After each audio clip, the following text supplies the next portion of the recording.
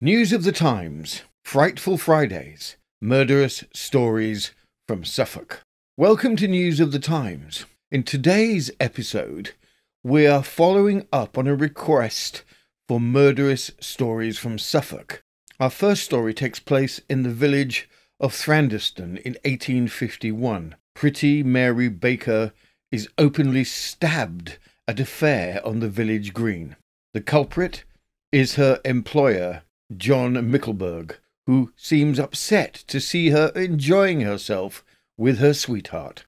Our second story from 1920 is the highly disturbing case of 13-year-old Edith Elizabeth Howes, whose body was discovered in a pond from her hand sticking out of the water. Her killer is discovered, but makes this case even more disturbing. Two horrific crimes set in the beautiful backdrop of Suffolk is today's episode of Frightful Fridays.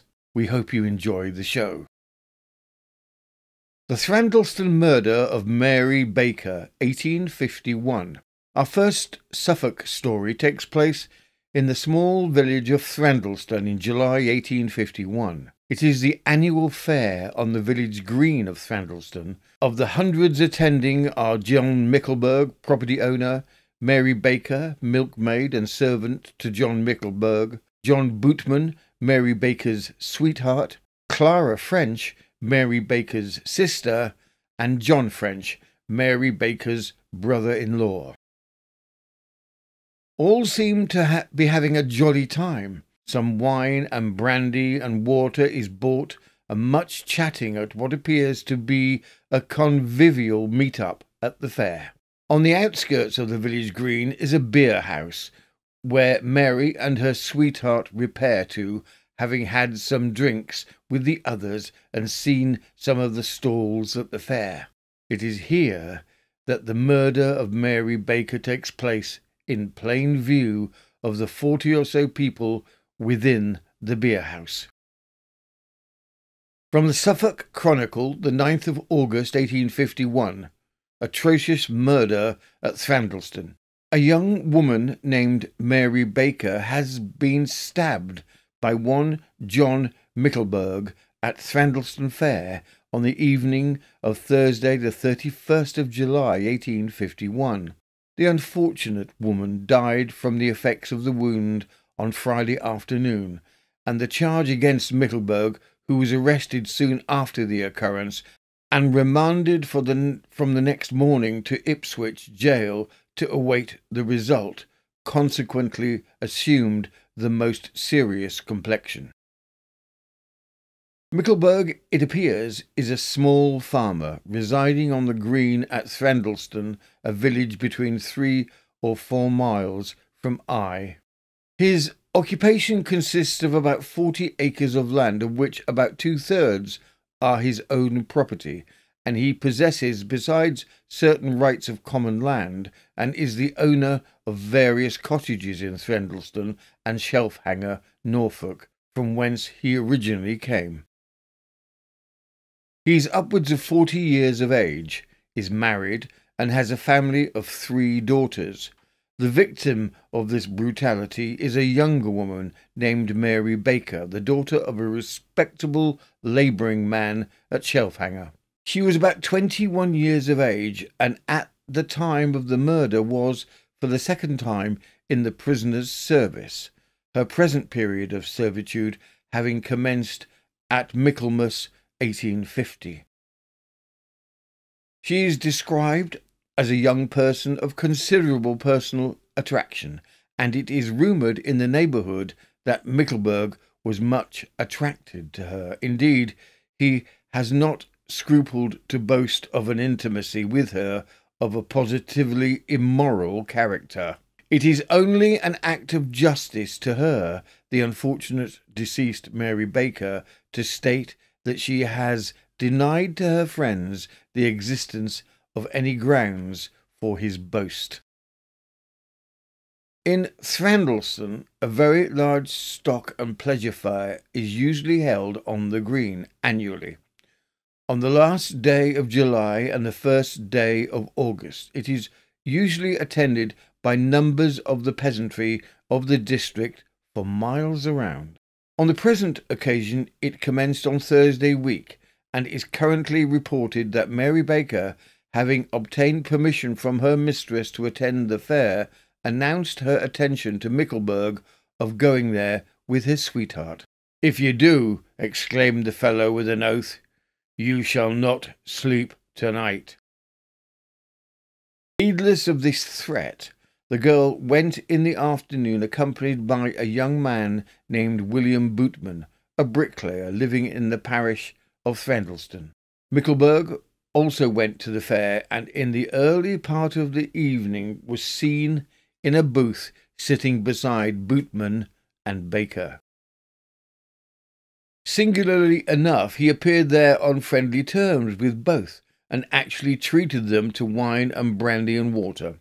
Among the parties in the booth at the time were Clara French, the sister of the deceased, and her husband, John French. There is no evidence forthcoming to show that anything passed to arouse Mickleburgh's anger, but we believe he has himself stated that the girl made a gesture with her hand indicative of her preference to Bootman. Between 7 and 8 o'clock, the deceased, Mary Baker, and Bootman left the booth and repaired to a cottage close against a railway bridge about 100 yards distant from the green, kept by Charles Barrett, and opened as a beer-house during fair time. The prisoner, with John French and his wife, shortly afterwards left the booth and walked towards the outskirts of the green. Mickleburgh, a man of unbridled temper from all accounts, partly excited by drink and partly maddened by the indifference of the girl towards him, seems at this moment to have determined upon her destruction. Calling Clara French aside, he declared he would be revenged, without specifying the object of his vengeance, and asking her to tell her sister to be home at 9 instead of 9:30, and he would meet her in the meadow. Parting from John French and his wife, there seems little doubt that he proceeded straight to the stall of William Sayer, a hawker, and purchased a spring-back knife with a stiletto blade, 4½ inches in length, from which he gave 2 shillings. With this weapon in his possession, he followed his intended victim to Barrett's house near the railway bridge, resolving to put his diabolical purpose into immediate execution. The murder. The prisoner walked across the room with a knife in his hand, towards where Mary Baker was sitting. Upon seeing him, she said, "Ah, master, here I am." He made some reply, and then passed through into the back house, and was absent about a minute. No one but the deceased seems to have seen him return, but a sudden heart-rending shriek from her, "I'm dead! I'm dead!" silenced the noise, and directed the attention of everyone present to the spot. The prisoner, Mickleburgh, was then seen drawing back from the girl, holding the knife before him. She herself was not aware he had stabbed her until she felt the wound, which it seemed to be accompanied with a brutish exclamation, "Ah, you have it now!" John French, who was sitting near, instantly seized him by the arms and held him from behind, whilst the company shouted to take the knife from him. Using a filthy expression in allusion to his alleged connection with the deceased, he added, "But if she will go with Dickie, I must give her cold steel." Mary Baker's death. In the meantime, a messenger had been dispatched for medical assistance, and then, in the course of an hour or so, Mr. W. Miller, surgeon of Eye, was in attendance. At his directions, the young woman was undressed and placed in bed. The knife was found to have penetrated through her shawl dress stays and underclothing, and entered the body between the 8th and the 9th ribs on the left side of the chest, leaving an incision about 1/2 inch in length. The poor creature suffered the most acute agony, and throughout the night gave utterances to her sufferings in the most pitiful of terms. Mr. Miller remained with her some time, and saw her again on the following morning, rendering all the assistance his skill could suggest. The poor creature gradually sank and expired between 4 and 5 in the afternoon. It was found upon a post-mortem examination being made that the knife had penetrated the body to the depth of between 4 and 5 inches, passing through the diaphragm and spleen. That Mickleburgh had with forethought gone to purchase a knife at one of the fair stalls, then followed Mary Baker to the beer house on the outskirts of the green, is beyond question. What everyone wanted to know was, why? The answer seems to have come directly from Mickleburgh himself. From the Suffolk Chronicle, the 27th of March, 1852. Murder at Thrandleston. Whilst I had hold of Mickleburgh, I said, "Mickleburgh, whatever do you mean by what you've done?" He said, "I meant to do it. I went and bought the knife on purpose." He said to the policeman, "You may take me and do what you like with me. I have done what I intended to do, and I hope to have done it effectively." He said, "I wish my arm had been a little stronger, and I would have given her 4 more inches of it." I cautioned him that anything he said could be used in evidence. He then said, "I have done what I intended to do." He continued, "I have always done what I liked with her, ever since she has been living at mine." At the police station, he said, "I went to a stall in the fair and purchased the knife. I gave 2 shillings for it. When I went into Charles Barrett's, Mary Baker was sitting there. She said, 'Ha, master, here I am.' I said, 'Ha, more, you shan't be long before you have this piece of steel.' I afterwards went into the back house and opened the knife, and when it was opened, it was like a dagger. If she gets well and doesn't come to my proposals, I have the best brace of pistols the world can produce." He then stated, "On Wednesday my wife went to Dis, and Mary Baker slept with me that night." When he said he went into the back house and that the knife looked like a dagger, he added, "I hope she will die." On the following morning his wife came to see him. He said to her, "You have suspected me before. Now you know all about it. If you had died a year or 2 ago, this would not have occurred." The motive for the murder seems to have been one of unbridled jealousy, although Mary Baker had always told friends that there was no illicit relations between herself and Mickleburgh. Appearing at the fair in public with her sweetheart, they had been courting for some 6 months, seems to have pushed Mickleburgh over the edge, and, in blind jealousy, he killed her. The trial. The trial was open and shut in terms of the murder and the identity of the murderer. The real question was whether Mickleburgh knew what he was doing at the time of the murder. Much evidence was produced of his history of insanity within the trial. From all accounts, he would most likely have been diagnosed with bipolar disorder, as his history described a cycle of manic fits followed by deep depression that had gone on throughout his lifetime. The judge, in his summation, stressed that the letter of the law was based on whether Mickleburgh understood at the time of purchasing the knife and then following Mary Baker and his subsequent stabbing of her, whether he was aware of what he was doing and if he realised that it was wrong. The jury took a few minutes to consider and concluded that Mickleburgh was guilty. Mickleburgh then asked to say a few words.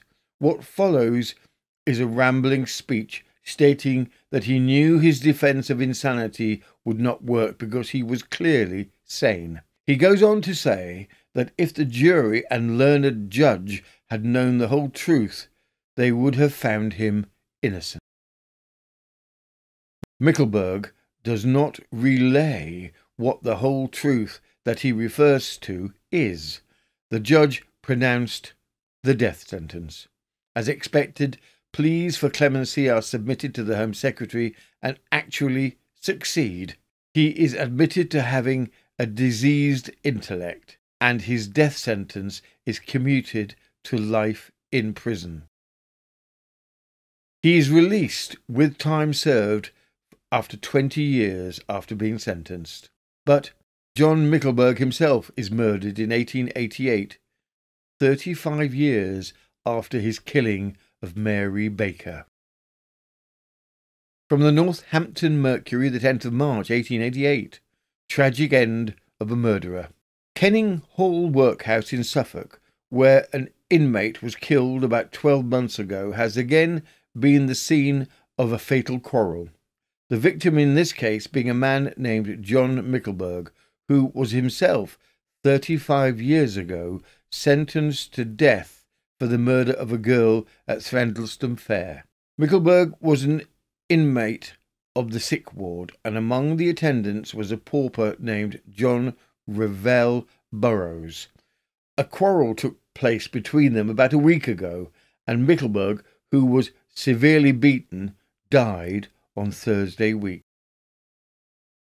The Thrandleston murder, for which he was sentenced to death, happened so long ago that the circumstances are almost forgotten, but they were brought to remembrance a few months back by some proceedings in the Ipswich Bankruptcy Court. At that time, it was reported that Mickleburgh was obtaining an honest living, and in deference to the man's own position as well as to the feelings of the family, no public notice was taken of the old story. It appears that Mickleburgh, after his sentence, was reprieved and released 20 years later on a ticket of leave. The Corton Pond Mystery, 1920. Our second episode of Murderous Stories from Suffolk is the disturbing case of the death of 13-year-old Edith Elizabeth Howes. From the Daily Herald, the 1st of July 1920, The Beckoning Hand. Young girl's body found floating in a pond. Suffolk mystery. Some schoolboys who had gone to fish on Saturday in a lonely, tree-shadowed pond near Corton, a village just north of Lowestoft, were startled to see a hand protruding from the water. Seized with horror, they rushed from the scene to the neighbouring village. There they found the constable named Bickers, who, on hearing the story, hastened to the spot with the boys following timidly behind. When he reached the pond, the policeman saw that the boys had been telling the truth, and that a hand was indeed apparent above the placid and desolate waters in an attitude of ghastly beckoning. Summoning up his courage, he caught hold of the ice-cold fingers and brought to light the body of a young girl that apparently had been floating a little below the surface of the water. Body identified. Inquiries that were quickly set on foot soon resulted in the body being identified as that of Edith Elizabeth Howes, an attractive girl of 13, who had been living with her parents at 2 Factory Street in Lowestoft. It soon became evident that death was due to violence, and the report by the police surgeon stated that the girl had been outraged previously to death. At the inquest on the girl, which was opened here this afternoon, a girl named Emma Ellen Tuttle gave evidence of identification and said that she last saw Edith Howes at 9:20 on Saturday morning walking along the Corton Road with her father, about 1.5 miles from the scene of the tragedy. Coroner and father. The father was present at the inquest, and on the advice of the coroner he reserved his cross-examination of the witness.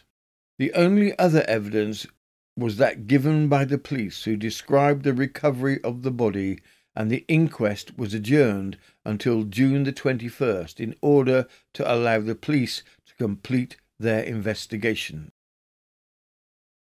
The pond where the body was found is in a field almost opposite Corton Pleasure Gardens, which once belonged to Coleman, the Mustard King, a thickly wooded garden of great extent. The pond is almost entirely screened from observation from the main road and has steeply sloping banks. This brutal attack shocked the public and made national headlines. It was not just the murder, it was the outrage, violation itself, which added to the highly grim nature of the crime. This shock was heightened to disbelief when the girl's own father became the primary suspect. From the Yarmouth Independent, 5th of June 1920. There was a sensational development in connection with the girl's death when on Wednesday William Howes, aged 40, her father, was charged at Lowestoft Police Court with murdering his daughter. Evidence which was only formal was given by Superintendent Newson that the prisoner, when asked to account for his movements, could not do so satisfactorily. A post-mortem on the girl's body revealed the fact that she had been outraged, probably stunned, and put into the water alive, the cause of death being drowning. Prisoner was seen to part from his daughter at Duke's Head Street, Lowestoft, on the morning of the tragedy, and evidence had been obtained that he was seen near the spot on Corton Road with the girl on the morning when this affair took place. About William John Howes. Howes was a decorated soldier who had served in the Boer War and had seen action in Lewes and Ypres during the Great War. Howes had been blown up in Ypres and was known to suffer from trembling of his limbs, insomnia and weakness. He had been given a medical discharge on the 30th of August 1918. Investigations by police discovered some disturbing stories of the Howes household. In February 1920, 13-year-old Edith was sent on a bus to Kessingland on a Saturday night. She was found there alone and crying and returned to her family by police. Before she was found, Howes had reported her missing to the local police, although he had placed her on the bus. In hindsight, this begged the question of whether Howes had been pre-staging the scene of the murder to come. Howes had been married 3 times and had 2 daughters aged 13 and 11 whom lived with him. His 3rd wife left him on the 7th of May 1920 and reported being afraid of him. Howes had complained that she was trying to poison him and that she had given him syphilis. Both accusations were medically proven to be untrue. The history and family background of Howes, as well as the physical and mental frailty, which was very apparent to all, played a part in the decision that was to come. From the Daily News, London, the 3rd of June 1920. At the brief hearing at the police court today, Howes gave the appearance of a neurotic. He was trembling from head to foot, and this was explained by the fact that he had sustained shell shock at the front. He clearly declared that he was not guilty. Superintendent Newson said although the prisoner had declared to them that he parted with the girl in the main street at 10 a.m., he was seen with her near the pond at a later hour. Burial. There was a pathetic scene at the local cemetery this afternoon when the funeral of the dead girl took place. It was attended by a large number of school children. Howes was remanded as investigations proceeded. When asked to give his movements on the critical day, Howes stated he was at the market when the crime took place. No corroborating evidence could be found to support his statement. Instead, the police managed to collect 20 witnesses, placing Howes at the scene of the crime during the murder window. His trousers were also seen to be wet when he arrived back home, and there were scratches upon his face which he had no explanation of. From the Daily Herald, the 9th of July, 1920. Girl dead in pond. Verdict against father. A coroner's jury at Lowestoft today returned a verdict of wilful murder against William John Howes, aged 40, fisherman, the body of whose daughter, aged 13, was recovered from a pond in Corton on May the 29th. A post-mortem examination, it was stated, showed that the girl had been violated, stunned and thrown into the pond. Howes was seen in the vicinity of the pond in the girl's company, and later it was noticed that his face was scratched and bleeding. Asked if he would like to give evidence, Howe replied, "I've nothing to say except what I told Detectives White and McCraw." The coroner said the main point was that Howes told the police that during the critical hours of 10 till 12 he was on at the market. There was no evidence of this, but there was evidence that he was in the vicinity of the pond at that time. The trial took place and Howes was found guilty. Between 20 witnesses proving his being in the vicinity of the crime during the critical hours, the clear discrepancies with his statements, his wet trousers and the scratches on his face, the finding of towels in the house containing a mixture of blood and emissions, Howes had little defence. Even with the horrific brutality imposed on his own daughter, the jury was sympathetic, as Howes was plainly a broken man. From the Aberdeen Press and Journal, 28th of October 1920, death sentence on fisherman. William John Howes, 42, fisherman of Lowestoft, was sentenced to death at Suffolk Assizes yesterday for the murder of his daughter, aged 13. The girl was found dead in a pond with injuries to her head. She had been outraged. The jury recommended the prisoner to mercy on account of his physical and mental condition, and the judge said their recommendation would be forwarded to the proper quarter. Interestingly, in this case that would have normally topped the papers, much of the trial is not covered in the papers. We suspect, due to government influence, Howes was clearly suffering shell shock, or PTSD, from the war. Stories of soldiers suffering PTSD were downplayed in general in the press. With the conviction and the appeal for mercy from the jury, the case is brought before the Home Secretary, who grants a reprieve to Howes. Howes is placed in an insane asylum to stay there for as long as His Majesty's pleasure. From the Western Times, the 16th of November 1920. Murderer reprieved. William John Howes, the Lowestoft fisherman who was to have been executed for the murder of his young daughter, has been reprieved with a view to his removal to an asylum. William John Howes was sent to Broadmoor Asylum for the criminally insane, and he died in 1943. That concludes this episode of Wicked Wednesdays, Murderous Stories from Suffolk. We very much hope you enjoyed the show.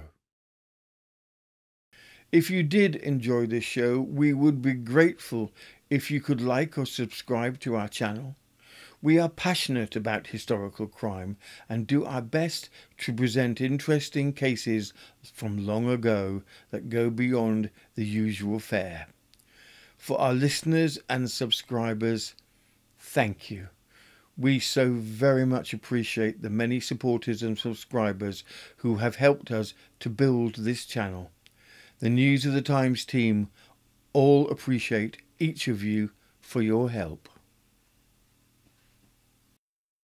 We upload 4 days a week. Saturdays are Serial Killer Saturdays, where we do an in-depth look at a serial killer from our extensive database. The time spans of these ranges from as early as the mid-16th century to the 21st century and encompasses men, women, children and couples who kill. Mondays are Murderous, where we investigate in depth a historical murder. Wednesdays are Wicked, where we pull together stories of a similar theme, such as stories of murders by starvation. And Fridays are Frightful, with stories that are grouped by geographic location, allowing us to share lesser-known, grisly crime stories. From all of us at the News of the Times team, thank you again for watching or listening. This has been News of the Times, and I am Robin Coles.